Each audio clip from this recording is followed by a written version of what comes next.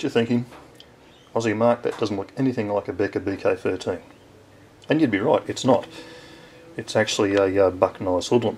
But it leads into the Becker BK13 because I bought the little Becker with one specific purpose in mind, and that is to ride in this pouch on this knife as a backup detail type knife. So I just want to roll it in to give a bit of context on what I believe is this knife's primary purpose of use. So I'll put that off to one side and we'll get into the Becker.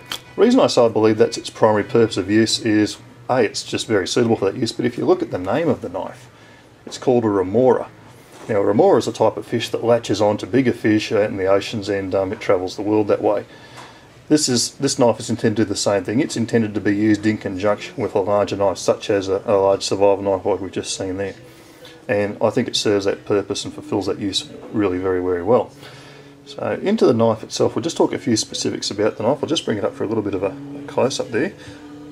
One of the things that has really impressed me with this knife, and especially at the price point, is the finish on it. You can see there, it's really nicely polished up and shiny, beautifully finished knife indeed. So we'll talk a few specs on the thing. As I mentioned, it's made by KA-BAR and designed by Ethan Becker. Ethan Becker is, of course, the gentleman responsible for such great knives as the BK2, BK7, BK9, those sort of survival knives. The steel used in this is 440A stainless steel. It's running a 2¼ inch blade, or 57mm blade, which is a hollow ground drop point type blade, and very sharp out of the box. The weight of this knife, and I didn't weigh the little sheath, it's just a plastic sheath, so it wouldn't weigh much, but the knife, the weight of that is a mere 1.2 ounces, or 35 grams in the metric system.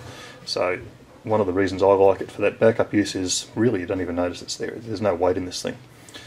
I mentioned the sheath, plastic, nothing to get excited about. It's just a sort of a finish type plastic, I suppose. Does its job. It's got a hole here which you can put some paracord through.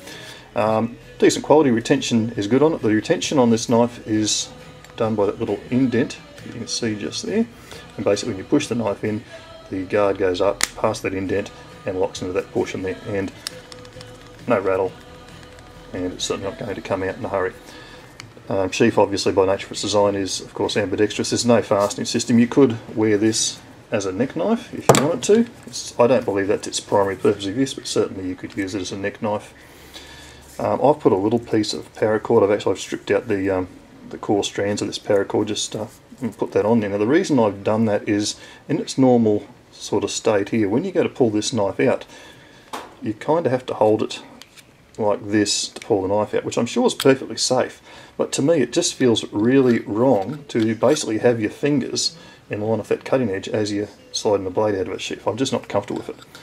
So that little bit of paracord that I put there just allows me to slide a few fingers in, grab the sheath down the bottom like that, and pull the knife out, and I haven't got any fingers along there. As I say, it's probably just paranoia, but you know, if the blade over time wore its way through that and you were holding it that way, that'd be pretty nasty. So just an idea there. Alright, onto the knife. As I say, very nicely finished. A few little blemishes and stuff there, but that's nothing to be concerned about. Overall, very good little blade. I'll do a quick cutting test on it. I've got some paper here somewhere. Sorry, that back here. If I'd been better organised, I'd have had the paper standing by, wouldn't I? But I wasn't. Me and cutting tests generally don't get along, but we'll give this a bit of a try, see how we go.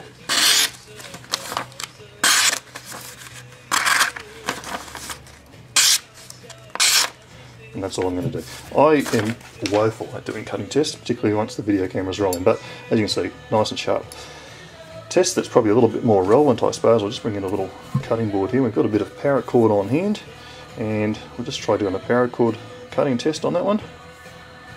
I just have to rock that a bit on the belly of the knife, it feels like, to get that to cut through. I'm not doing a very good job of this test either. That went through quite easily. I might just try that again. I'm probably doing the knife a disservice here. Yeah, a little bit of pressure and a little bit of rocking on the belly, and that's gone through there nice and neatly and easily. So the edge on it's really quite good. I won't go on too much longer about this. I'm going to roll in at the end of this video paracord wrapping, just to show how that can be done, or one of the ways it can be done on this knife. In conclusion on this knife, I was going to talk about the value. The price on this I paid was $18.95 US. and I think that for the quality of the knife you're getting, it's outstanding value.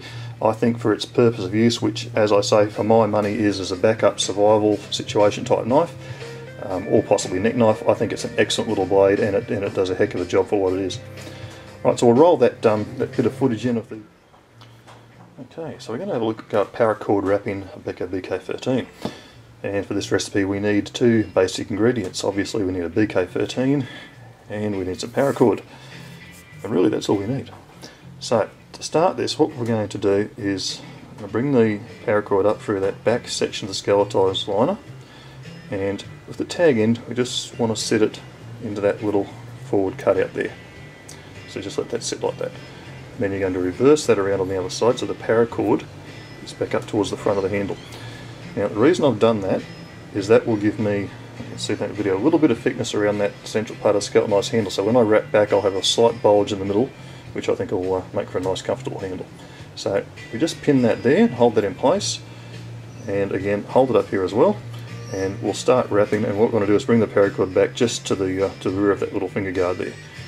So we'll just do it loosely at first so it doesn't move out of place. We can tension it up a bit later. And we just keep wrapping like so.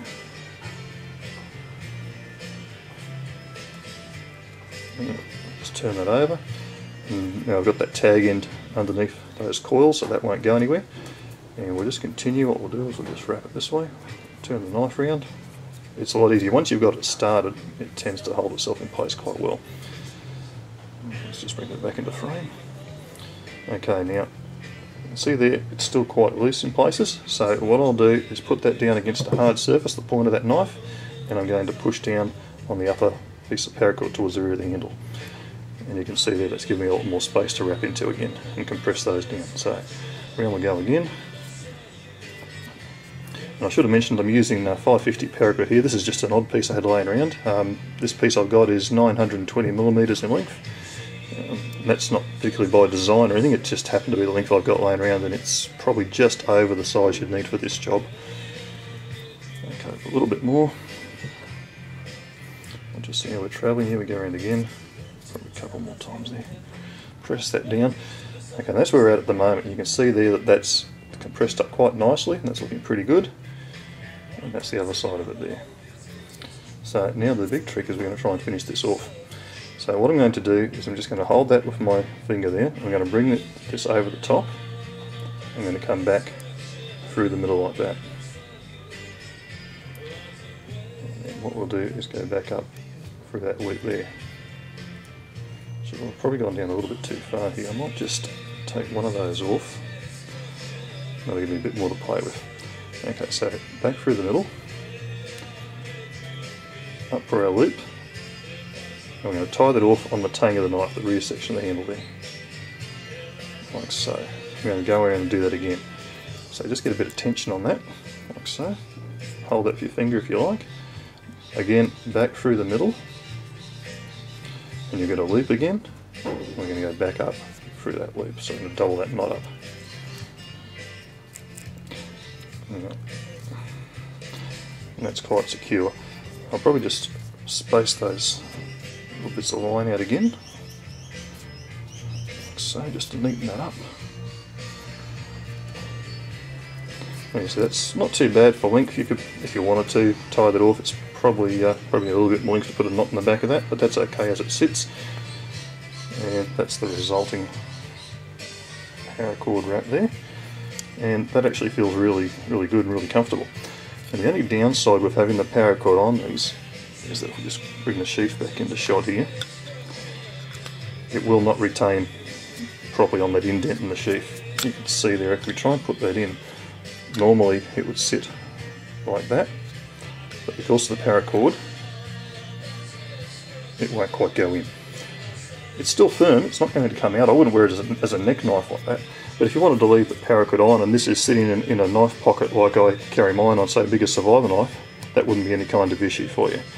So that's just one way to do a paracord wrap. There might be many others and probably much neater ways to tie off the end, but that's just one way that I've found to do it, and it's quite good. Okay, So anyway, that's the review of the BK13, and I hope you guys all enjoyed that. And quite a good little knife, excellent value, I think. And you couldn't go too far wrong in using this as a backup knife on one of your survival blades. Thanks for watching. Take care, everyone. Bye for now.